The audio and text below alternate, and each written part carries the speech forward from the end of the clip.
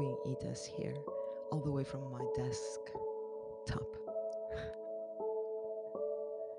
I hope you're doing well wherever you are, whatever it is that you're up to right now. However it is that you're feeling.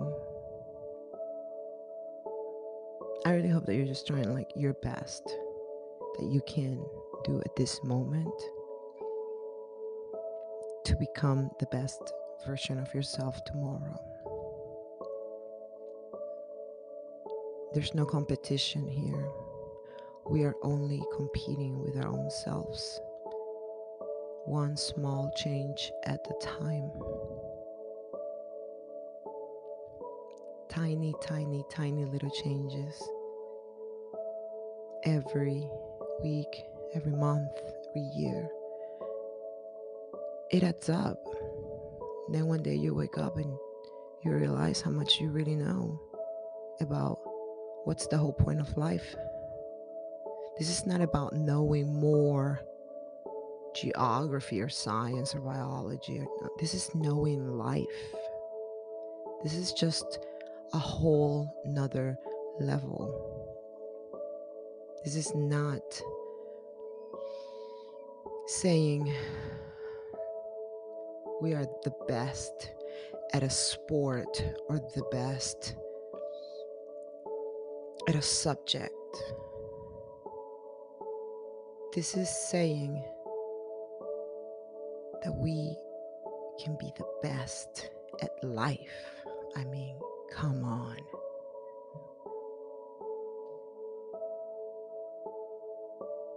There comes a time where we really have to get serious and smart about life. One has to remain open-minded, curious, because when you remain emotionally ignorant, the only person that you're really hurting is yourself, no one else.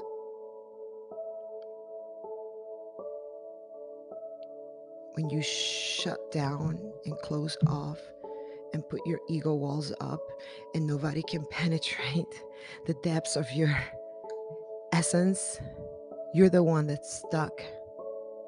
You're the one that's stagnant.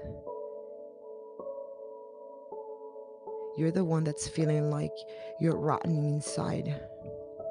No one else.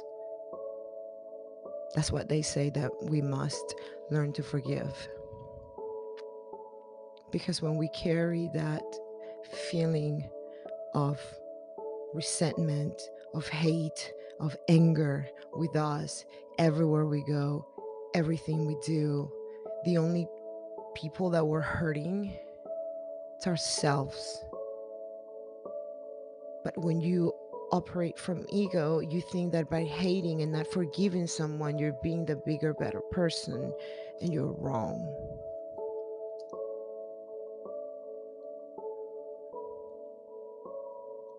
Or they're wrong. Maybe you already know this. I'm sure you probably already know this if you're listening to this rant.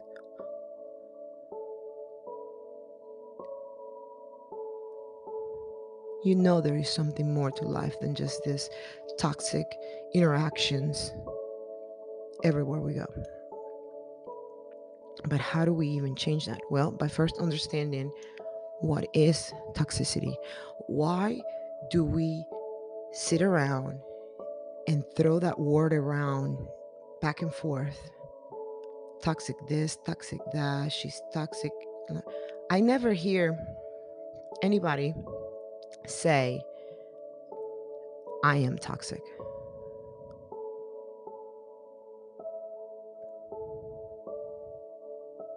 Raise your hand if you consider yourself toxic deep inside.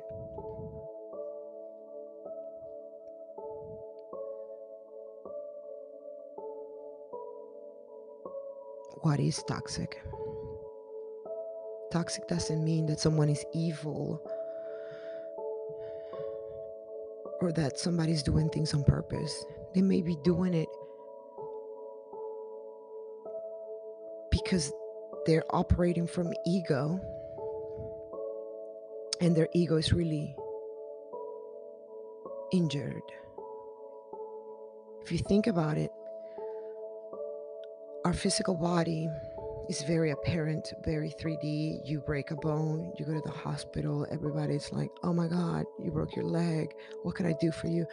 But when we have broken feelings and nobody gets to see those broken feelings, and then you express them in a certain way, doesn't come out off right, in a way of doesn't make sense to the other people around you, then that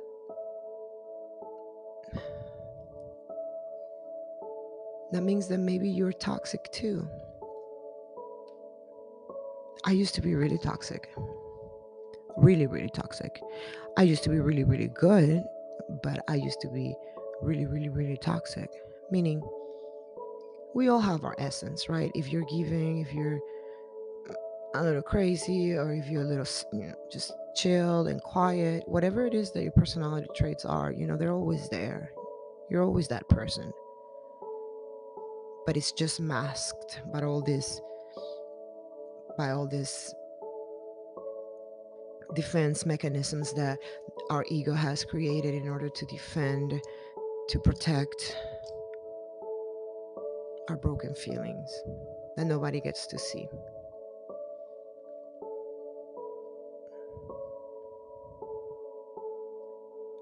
Half of humanity is emotionally handicapped, and I'm saying half just being nice. It doesn't mean that that's a bad or good thing. It just means that it is that way. So we just need to change it. Oh, but how are we ever going to change that? By changing yourself. That's how we're going to change it. We're not going to sit here and talk about how we're going to change the world by this. No, no, no. We're going to sit here and say, we're going to change ourselves. We're going to work on ourselves. We're going to become the best versions of ourselves.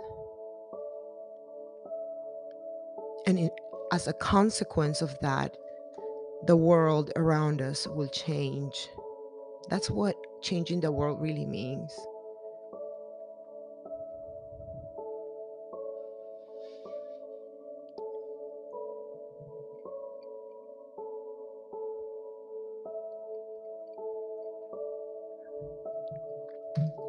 Today, I invite you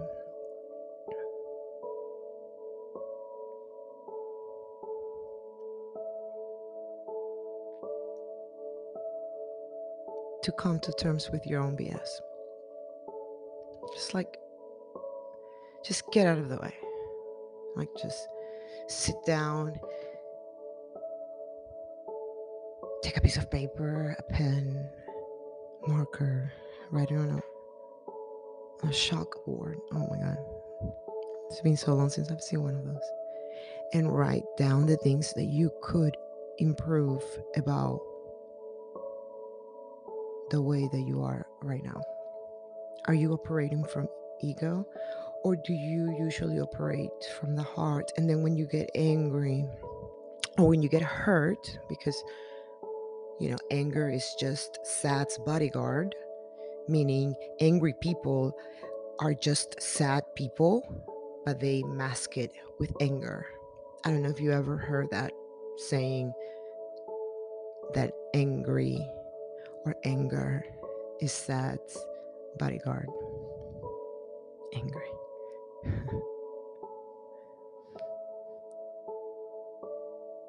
It's just the same exact feeling expressed differently. I used to be very angry.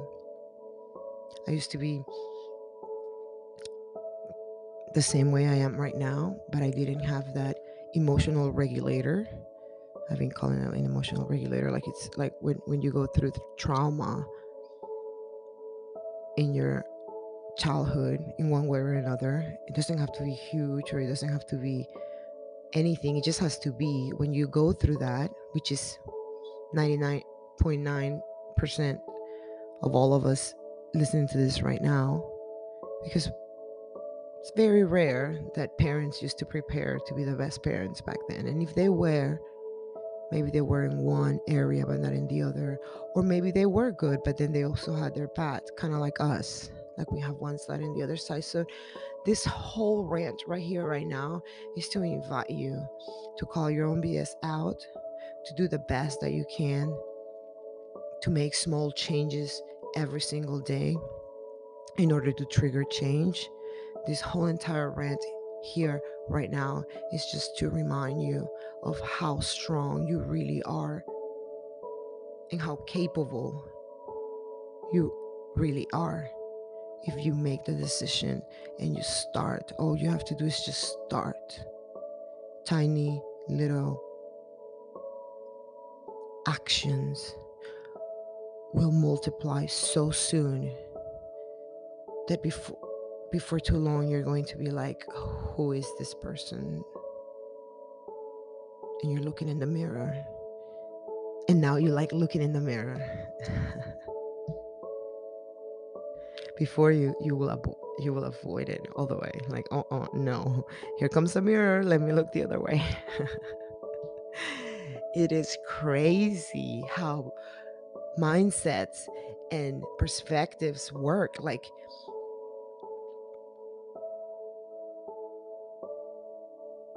you can be younger and feel so ugly, and then as you get older you feel prettier or more handsome, just because of your self-confidence, just because of your mindset.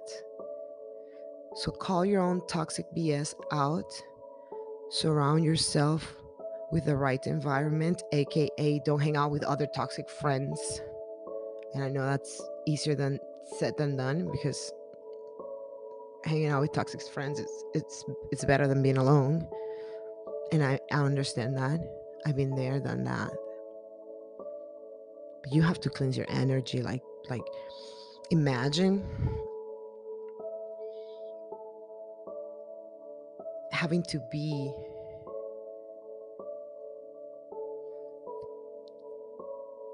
I want to say, imagine cleansing your whole entire being from the inside out with everything, like making space. How do you make space for new healthy habits, new healthy relationships, new healthy actions? Well, by doing tiny little healthy actions every single day, by choosing people that are on that same path as you. It's cool that we want to help people and we want to save people and stuff, like, oh, I see their potential. And I have plenty of friends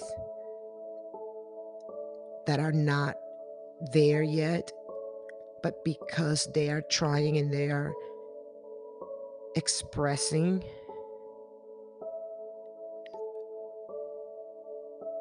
an interest to become their better version, I stick around. But if you don't, I'm not going to keep in touch with you. Why would I? You know how long I've spent trying to change people's minds? It was a lot of years. And I'm not trying to play the victim here, because I put myself in that position and I was the toxic one as well. But I wish somebody would have told me back then, hey, call your own toxic behavior out already and do this and this to change it.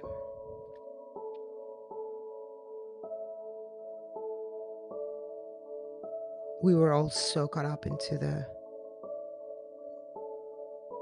ego battles, feasts.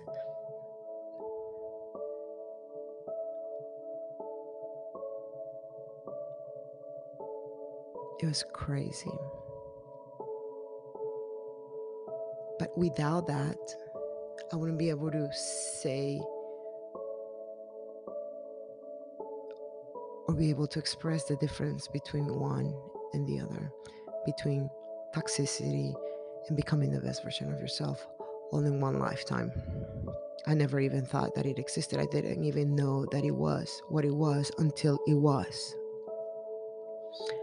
It was crazy. I've always had an urge to grow, though. I remember getting my first kind of self improvement, tiny little book at Walmart back in 2005. And he spoke about time and this and that. And it was just like really kiddish kind of book layout. And I still have it. And I signed it. That's how I know it was back in 2005 or 2000, maybe earlier than that. Maybe 2002 even. But it was just very in and out. So all I'm saying is, don't expect to understand all of this all at once. Just focus on one thing. For the remainder of this month, we're going to just call our own BS out. We don't have to do anything about it. We don't have to change it. We don't have to move a finger. We just have to be like, hey, I kind of get a little angry whenever someone doesn't agree with me. Or I'm a little manipulative when I don't get my own way. Or I'm a little bit codependent. Like, question yourself. Why do you act the way that you act? Like, come on, what else is there to do? Like, what? Go to a bar again? Go to a concert again? I mean, unless it's something about creating something, or about finding out about something about how to live a better existence. I don't see the point of anything. I don't want to just hang out to hang out. I want to hang out with a more meaningful purpose.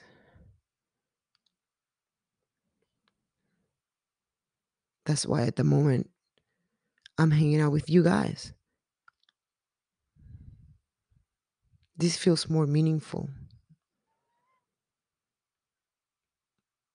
than being talking nonsense to a stranger at a bar, trying to be cool, trying to please my ego, or I don't even know.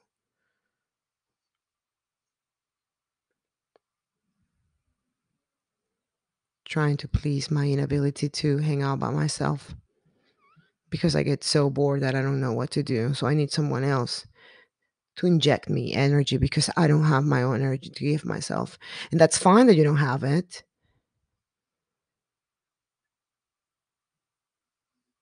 But it's not fine that you conform with not having it, because you do have it. It's just stagnant. You got to get moving so you can start like filling up your own cup. You know, there's a term called energy vampires, right?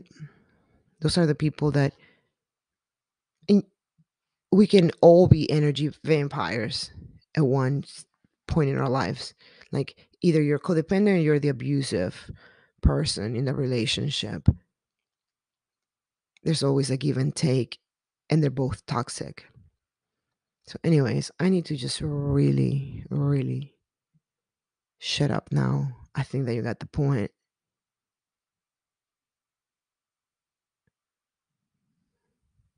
What's the point? Call your own BS out.